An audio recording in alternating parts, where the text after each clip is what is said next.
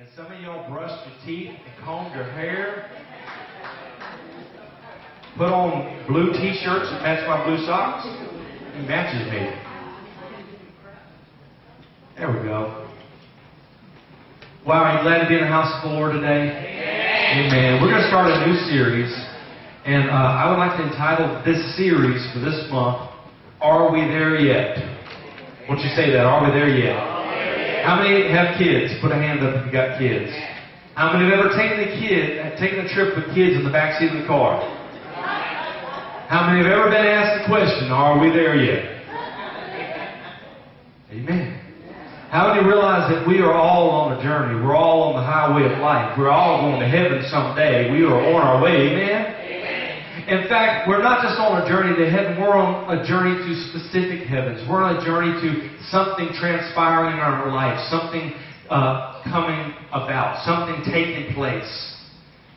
And a lot of times on the journey, we get discouraged, we get behind, we get down behind the process that it takes of getting to where we're going. Have we got anybody in the room as a witness?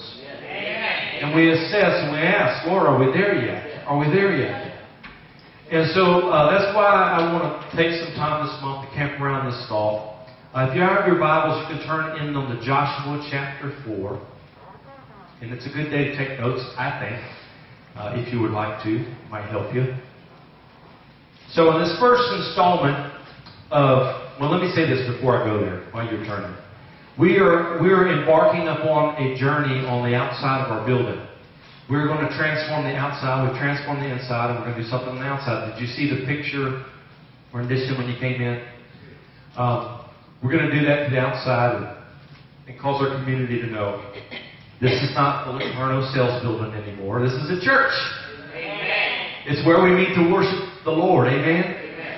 And so I believe in doing everything right and doing everything with excellence and doing our best, because it's not for us. I'm not even doing what I'm doing for you. As much as I would, I think you're worth it. I do what I do for Him. Amen. And I hope that what you do it for Him. And I hope that if you work a job and you pull 40 hours someplace, that you don't sit up on your job halfway doing it because you're just doing it for a paycheck. I hope that you realize that everything that you do, God says to do it unto the Lord. And so we're going to do this unto the Lord. And I've asked you, and I'm going to ask you again, yes, forgive me for just a moment for doing family business, but I need to say this over the next few weeks. I'm asking all of you that will to consider a pledge, a vow towards our building and our upgrade on our building. I've asked you last week if you'll pray about it. I'm asking you this week. I'm not asking for anything today. I'm not even asking that you make the vow today or the pledge. I'm just asking you to consider it and think about it and let God use you. Is that all right? Amen. Amen. Visitors, thank you for allowing me to take care of that today. I think it's everybody say that this is their church. I want you to say this is my church. I'm responsible for my church. When I say this is my church, I'm not talking about this is only mine and not yours. I'm talking about this is mine and this is yours, and we need to take care of it. Amen. All right. So back to what we're talking. Everybody say, are we there yet? Say it again. Are we there yet? The first installment of Are We There Yet is going to be this. Take a look back. This is the first installment. Now, I'm asking you if you're there yet, and we know if you're going to get somewhere, you got to keep your eyes on the road. Amen? But every once in a while, you got to take a look back, and this is number one. If you have your Bibles, turn to Joshua chapter 4. We're going to begin reading at verse 1. You can stand for the reading of the Word if you want to. You don't have to. Some like to. Verse 1 says, And it came to pass, when all the people were clean passed over Jordan, that the Lord spake unto Joshua, saying, Take you 12 men out of the people, out of every tribe a man, and command ye them, saying, Take ye hence out of the midst of Jordan, out of the place where the priest's feet stood firm, 12 stones, and you shall carry them over with you, and leave them in the lodging place where you shall lodge this night. Then Joshua called the 12 men whom he had prepared of the children of Israel out of every tribe of man. And Joshua said Pass over before the ark of the Lord your God into the midst of the Jordan, and take you up every man of you a stone upon his shoulder, according to the number of the tribes of the children of Israel, that this may be a sign among you, that when your children ask their fathers in time to come, saying, what do these stones mean? Then you'll answer them and say, the waters of Jordan were cut off before the ark of the covenant of the Lord, where it passed over Jordan. And the waters of Jordan were cut off, and these stones shall be for a memorial unto the children of Israel forever. If you can, skip on down to verse 20. It says, and those 12 stones which they took out of Jordan did Joshua pitch in Gilgal. And he spake unto the children of Israel, saying, when your children shall ask their fathers in time to come, saying, what do these stones mean? Then you'll let your children know. Everybody say, let your children know. Saying, Israel came over this Jordan on dry land. The Lord your God dried up the waters of Jordan from before you until you were passed over, as the Lord your God did to the Red Sea, which he dried up from before us until we had gone over. That all the people of the earth might know the hand of the Lord, that it is mighty, and that you might fear the Lord your God forever. Father, I ask for illumination and impartation of your word today, Lord. Let it be manna unto our soul, God. Let it be bread of life for us today, Lord. Let this not be a dead letter. Let it not be rote mechanic. Let it not just be a time that we just came to church because we needed something to do on Sunday. But Lord, I pray right now that you would begin to change hearts, change minds, and change lives. I pray, God, that you would change paths. And as we take the time to look back today, I pray, God, that there would be joy in the look back and remembrance that you have been a good God all the days of our life. And you're not about to change because you're God and you change not. And so I'm asking, Lord, for this illumination over your people. Enlighten them as you lighten them. And God will give you glory and praise and honor for these things being done in the matchless name of Jesus Christ. Let all of his saints say a big old Amen. Amen. You may be seated in the house of the Lord. Put your Bibles in your lap just one more time. And just one more time, clap your hands. Clap your hands. Clap your hands. If you're happy and you know it. Amen. I may stretch some of y'all out a little bit. You know, it's all right to say amen in the house of the Lord. I like talkback. I like sass. Amen. All right? I like y'all to turn to one another and say, you know he's talking to you. You told me that yesterday. All right? I like it when you look over your glasses and say, I think the Lord is trying to tell you something. Amen. Amen. Let's have a good time in the house of the Lord. And let's receive something from God. Now, I think most of you all probably here know the story about how the Lord, by mighty acts, brought the children of Israel out of bondage in the land of Egypt. And they crossed over the Red Sea when the Lord rolled the Red Sea back. And they crossed over on dry ground. And as soon as they hit the bank of the other side, the armies that had followed them over to bring them back into bondage, God drowned in the Red Sea. God took care of their enemies. If I hold my peace and let the Lord fight my battle, victory shall be mine. And so then once again, they wander in the wilderness for 40 years because they were disobedient for a while. And then there comes a time when it's just their time to go on into their land. And there is a promised land for each and every one of us. And it's not just pie in the sky by and by. Your promised land means something to you that your neighbor's promised land doesn't mean. We all have a promised land. We all have a promise. We all have a destination. We all have something good that God wants to do. In us, for us, through us, as us. How many believe it? I believe this today. So the crossing of the Jordan River is symbolic of them getting to the place where God is designed and destined for them to go. And so they get to the place, and God has to do the same thing that he does to the Red Sea. He rolls back the waters of the Jordan. And they cross over. Now, I don't have time to go into this. I can talk about how it went all the way back to the city of Adam, all the way back to the beginning. God will roll your past all the way back to the place where you messed up time to believe. But I'm not going to get on that. I can stay right there for a little while, but I want to move on past that. So they cross on over into the land that God has for them. And they're so excited. And the Lord tells Joshua, get one man from each of the 12 tribes of Israel and have them pick up a stone from the riverbed and bring it over to the other side. And these are to stand for memorials. So this is the story, and this is what I want you to get out of this. That when you take a look back, there's 4 things to remember. Look at your neighbor and say, there's 4 things to remember when you're looking back. How many like to take a look back every once in a while? Amen. There's 4 things to remember when you do. Number 1, the first thing that you remember is you remember the good and you remember the God. That's number 1. Everybody say, remember the good? It just dropped out of O and said, remember God. And it says, when the children ask, and I love that we're doing this on Baby Dedication Day, because there's going to be a time when you're going to tell Baby Adeline what we did in this place. And when the inevitable struggles arise in her life, you can remember back to September, what is today, 6th? 5th? 6th. 9/6/15, we dedicated this baby to the Lord, and she already belongs to you, whether she acts like it or not.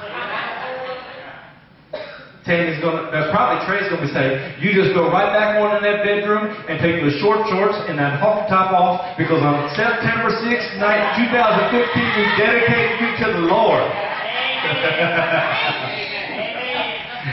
We don't talk like that anymore, do we?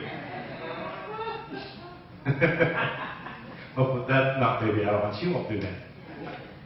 I'd tell my daughter to go change the other day. She's 21. She's not here, so I can tell you. Remember the good, remember the God. So when the children ask, these stones remind us that God rolled back the waters and let us in. These stones remind us that God rolled back the Red Sea and brought us out of bondage.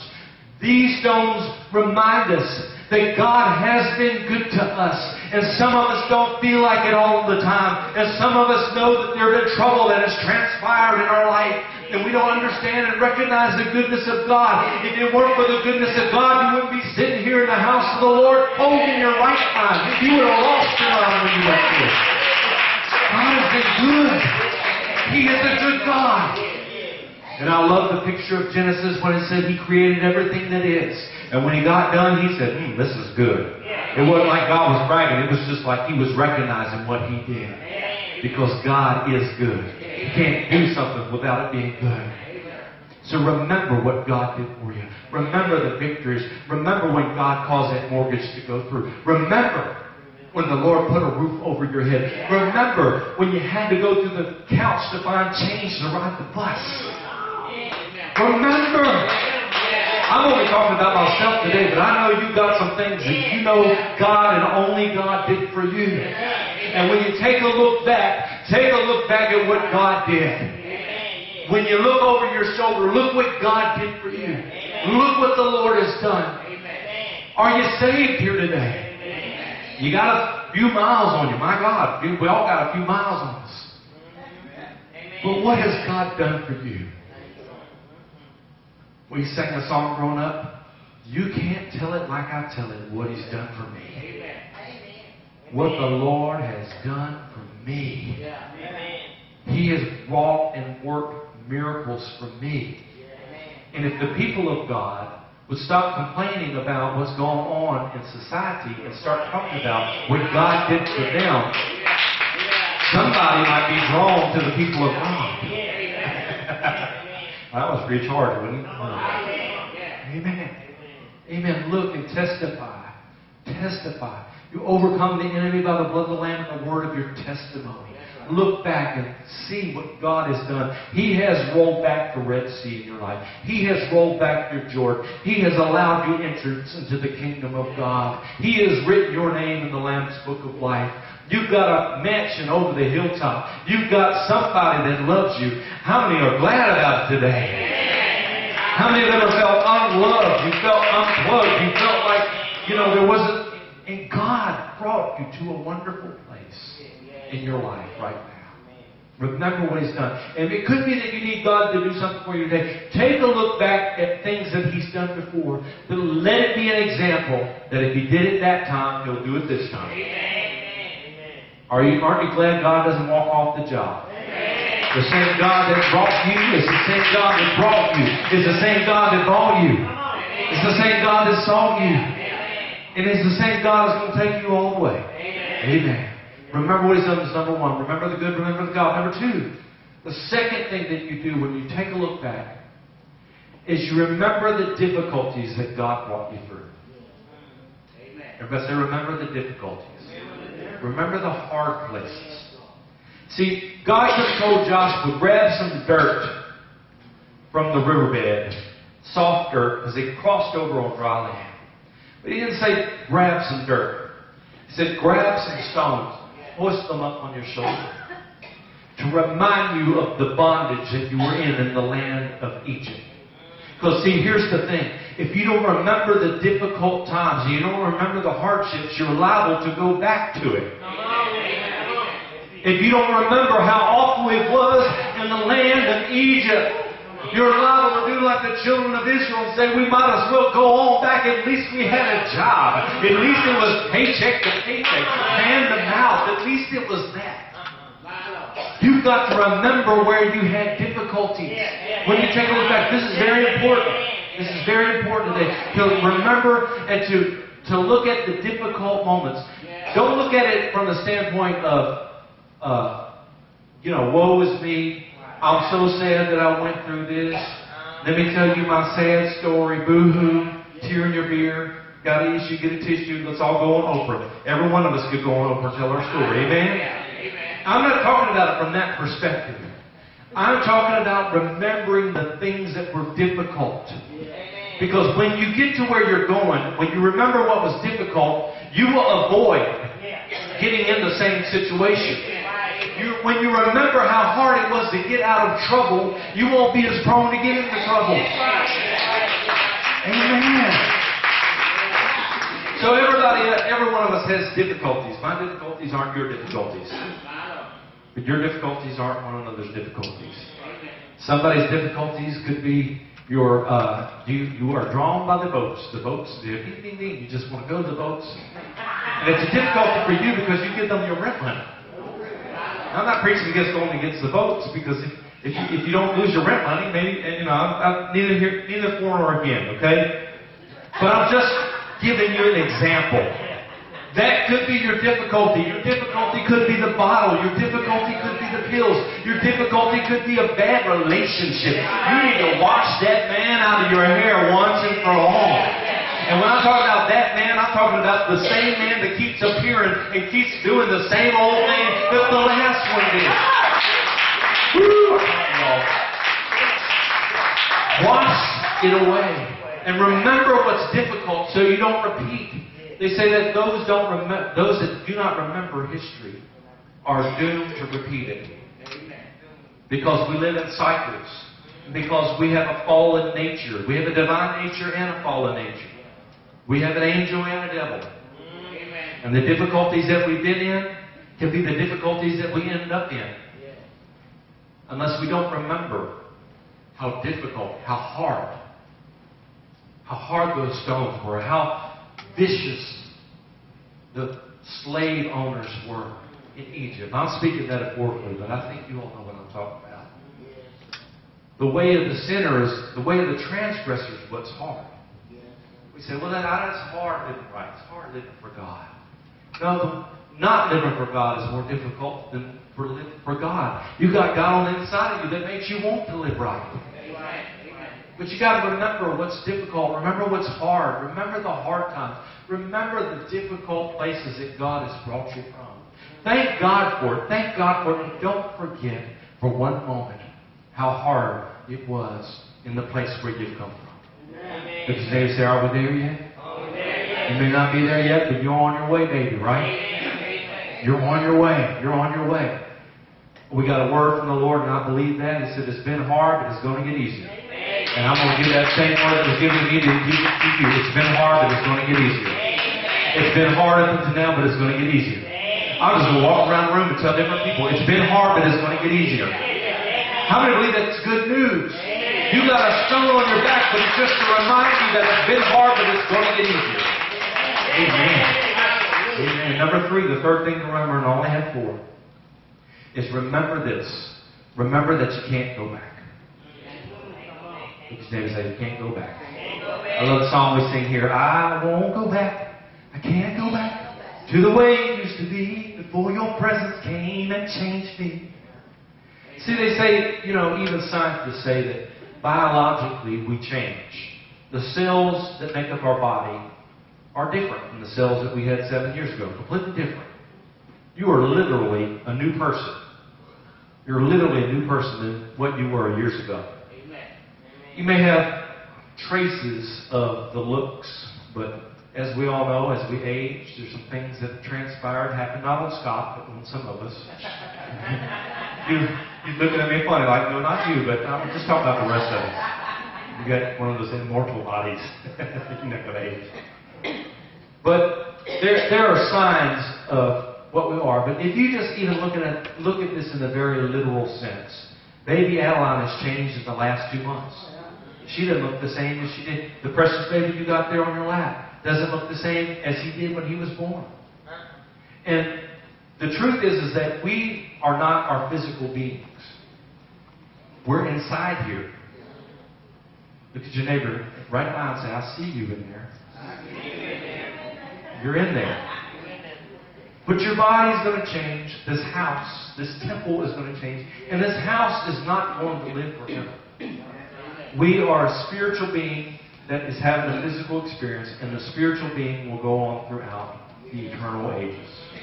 Be glad about it. Say amen. Amen. I can speak about it in that way, or I can talk about how many want to go to heaven. How many know that there's no more crying, no more dying. I know it's old fashioned or new fashioned. It doesn't matter. It's the same thing. Your spirit goes on. It's like the woman sang on the Titanic. My heart will go on. Yes, it will. You're going to go on. But there have been changes. And in the same way that baby Adeline can't go back into the womb, we can't go back to 20 years ago. We can't go back to yesterday. And what happened when they crossed the Red Sea, and they crossed the Jordan River and they brought the stones out, the waters that had receded for them to cross over on dry ground came back, saying, you've come this far, turn around. And you can't go back. There's nothing back there for you anyway. So when you look back, remember that you can't go back. Remember when you look back that there's no going back. Amen. Some of us have had difficult relationships. There's been probably one or two of us that have been married more than once. We went to a wedding yesterday, and it was the 6th wedding for a family member. Praise the Lord. Hallelujah. And Lord Jesus, he can't go back.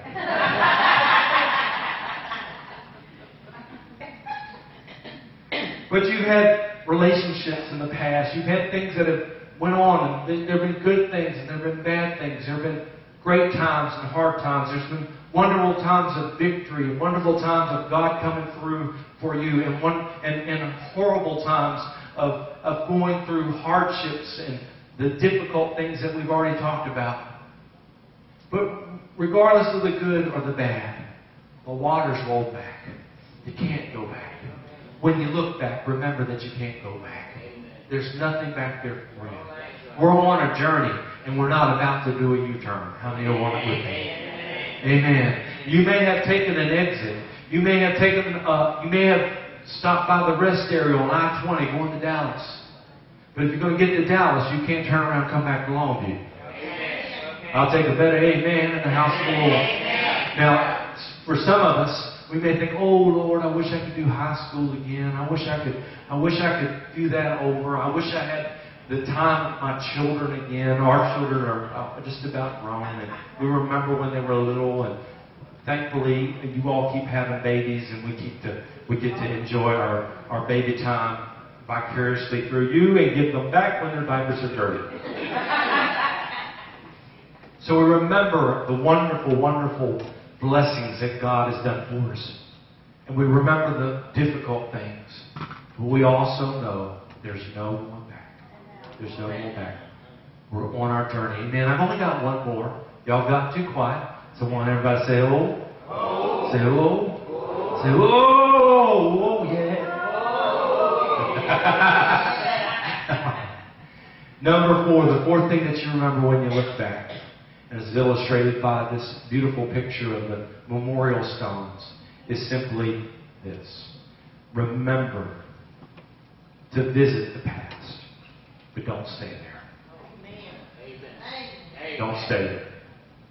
So in our recollection, in our remembrance, in our going back in time, in our looking up over our shoulder and seeing what the Lord has done and seeing where the Lord has brought us from and seeing the times that were hard and the victories that He did. It's great to visit. How many have ever been somewhere that's you love visiting, but you wouldn't want to live there?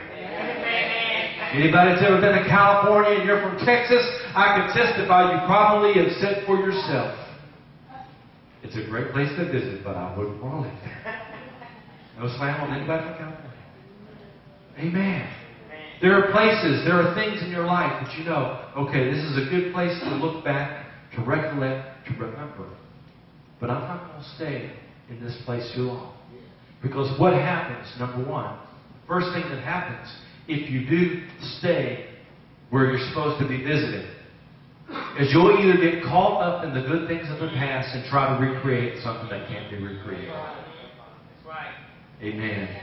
I was raised in church, and our church we had a good church. There's a lot of family members, kind of like us. We're not blood, but it was a lot of blood. There's a lot of family. But how many feel like family? Amen. Amen. And that's what we're at. We're all family. Gail, we're just family. Andy, we're just family.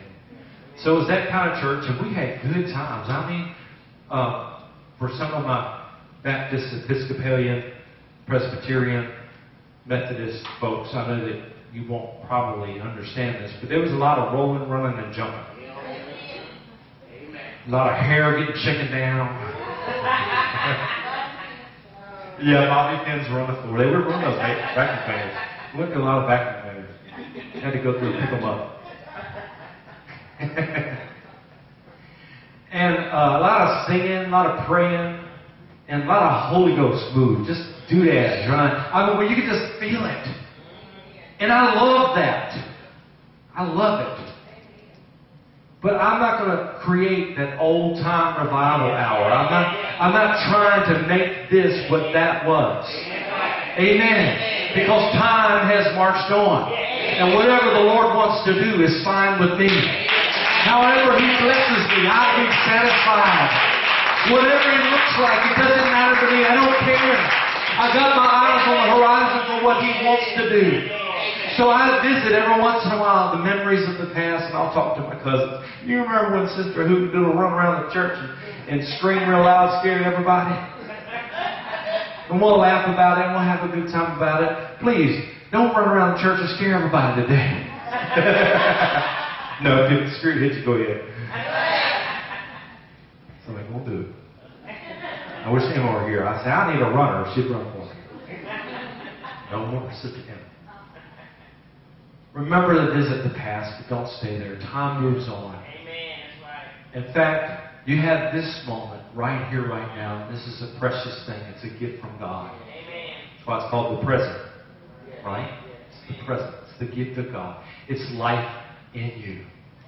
And the relationships that you have right now are precious. So, while you may mourn those who have moved on to their eternal reward, or you mourn relationships that were lost, maybe through no fault of your own or just because of circumstances. How many know that life just happens? How many know things just happen sometimes? You don't mean for it to happen. You don't want it to happen, but it just happens. And you visit the fact that that happened. And my soul ached over it. I hurt over it. And I remember it was a hard thing, but I remember that God brought me through. And I remember the wonderful things about that situation, that person, whatever. And I'm going to visit there. But I'm not going to stay there. Yeah. Amen. My life is in the present. Yeah. Who do I have right now? What do I have right now? Where am I going? Am I there yet? Am I in the place of wholeness or healing or the victory that God wants to bring about? And if I'm not, is it because possibly I'm living in a place where I'm just supposed to visit?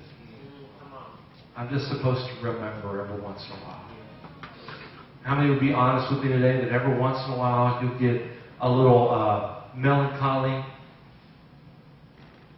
You'll get a little melancholy with thoughts and feelings that you have about something that's happened.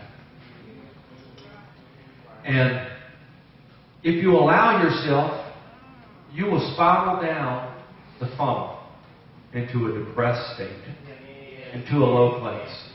And it's not a place that God designed for you. God has called you to high places. He said He's seated you together in heavenly places. Look at your neighbor and say, I'm sitting down in heaven.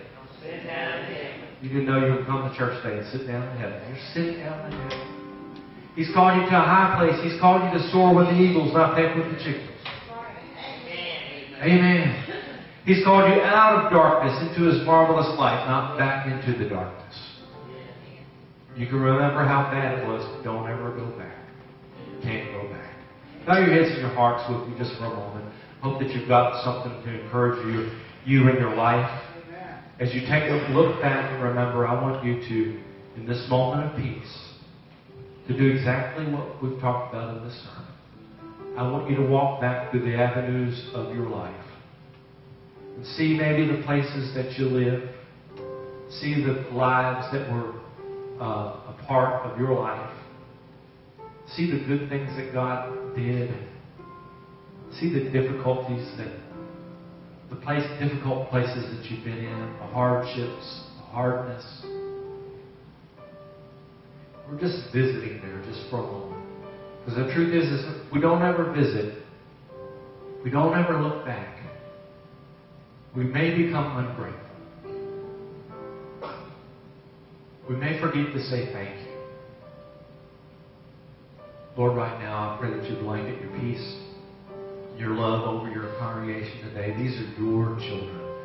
They're your children, Lord. They belong to you, each and every one. Even those, Lord, that may be wayward right now. Even those, God, that may be just away from you, that may not have a full relationship with you, may not be talking to you every day.